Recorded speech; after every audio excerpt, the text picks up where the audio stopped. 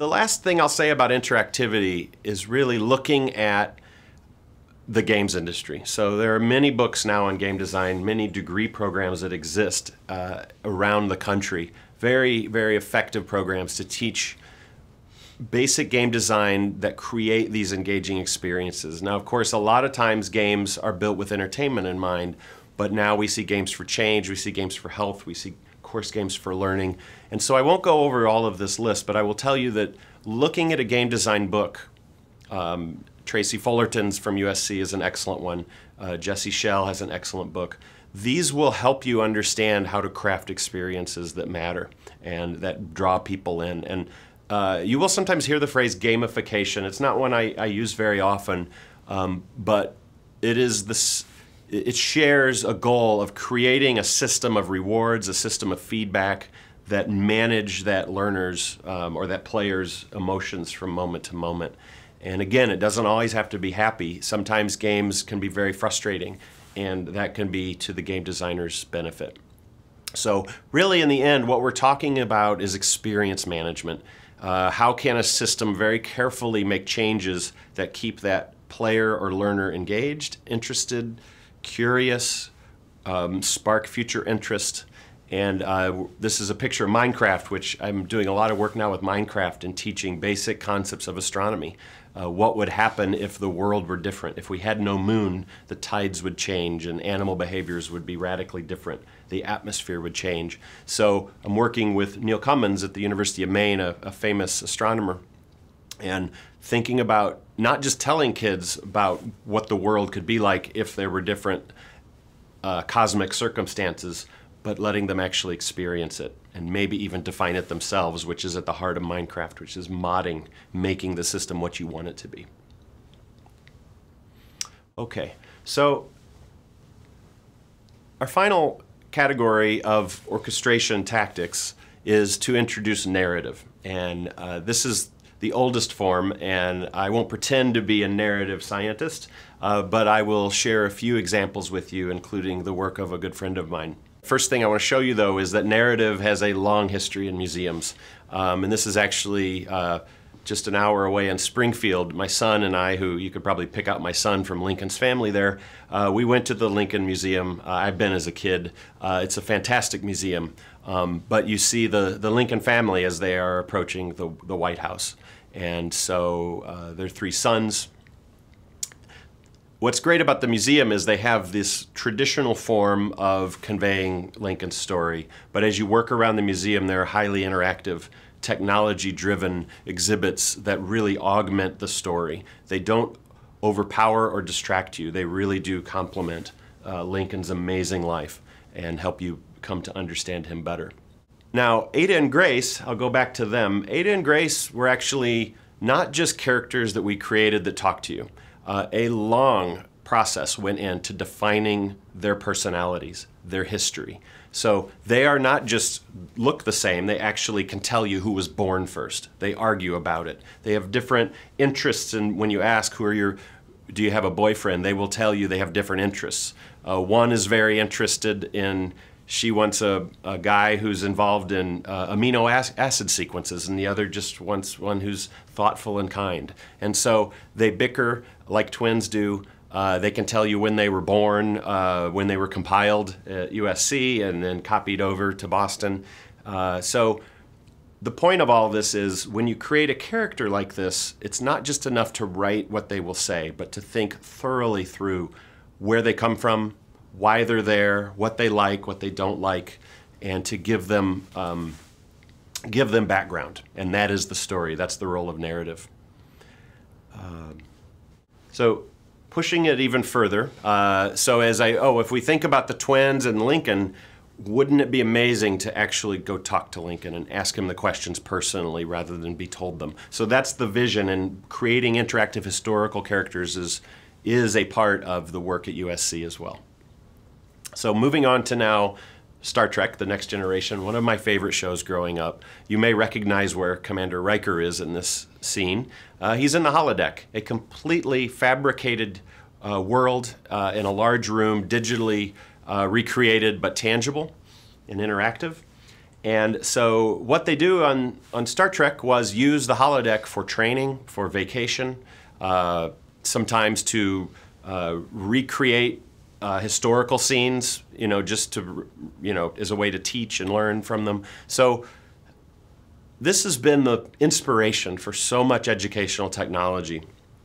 And what you'll notice when you watch the show is that it's not just the fact that you could do all of this, that you could recreate these scenes, but it was very interactive. So it was all story driven, and that really sends the signal of it's not really the technology, it's the story, it's the experience. And Star Trek did a wonderful job of communicating that important idea that is often lost. If you've seen, most people have an opinion on a terrible movie that had really good special effects. And so this is the exact situation. The special effects can only take you so far. They can't make up for a weak story, and that's true for educational content too. And so stepping back now to more current work rather than a fictional future like Star Trek, I want to refer to work from a former colleague of mine from USC, Mark Riddell at Georgia Tech. And Mark works in something called automated story directing, also known as interactive storytelling. And what this is it's a way to tell stories that, think of Choose Your Own Adventure, but on steroids, with heavy-duty AI planning machinery behind the scenes that can do, this is a snapshot from one of Mark's talks, that can allow you to go in and change the story by taking actions, and then the system can readapt, create new branches for you, even as his latest work, and work your way through a story. And if you ruin the story, and if you look at some of this very carefully, you can see there are plans in place in case terrible things happen in the story. If you ruin the storyline right away, the system adapts and restructures it all. And that's the idea, is that you're going in and you might break the story, but the system can fix it and put you back on a narrative path. So these interactive storytelling systems are very powerful and hold amazing potential to communicate stories, communicate lessons learned, and actually, if you ever did a Choose Your Own Adventure, you probably have kept your thumb on an earlier page. Oh, I made the wrong call, I'm going back. I certainly did that. But that's learning, right? You made the wrong choice. Okay, here's why, I'm going to go back and try a different choice. So Mark's work is like that, but very much beyond branching storylines. As I wrap up, I want to leave you with this reminder that when we do all of this orchestration, when we think about these ideal learner states, I mean, the ultimate idea is to think about what's going to last. And so it's always important to think about what that original definition of orchestration said. What are your desired effects? What are you hoping to achieve? The National Science Foundation here in the US likes to talk about in informal learning awareness, gaining knowledge, maybe not as deep a knowledge that you can get from, say, an 8-hour school day, but you can still certainly gain knowledge in a short visit to a museum. Creating interest, looking at behavior change. If you do an exhibit on health and dietary behaviors, maybe you can trigger something that improves the choices people make in terms of diet and exercise. Do you want them to care about a problem? Do you want them to go pursue more knowledge later? So these are all very important goals that informal educators seek, and I would argue that formal educators seek as well, with teachers inventing all sorts of novel ways to teach subjects. It's often in service of interest or creating motivation or inspiration to pursue knowledge later. I also want to cite research from a completely different field as evidence for why emotions really matter in learning. There's something in behavioral economics called the peak-end rule, and it's a very simple idea. It's that when you have an experience, there are two things that really lead to long-term memory of it, and especially long-term positive memory of it. It is say it's a painful experience, you will remember it's a combination of the highest point of pain combined with the last bit of time. So if you have something that's very painful, but you add a few seconds or maybe a minute of non-painful experience at the end, you will remember it as being less painful overall, the peak-end rule.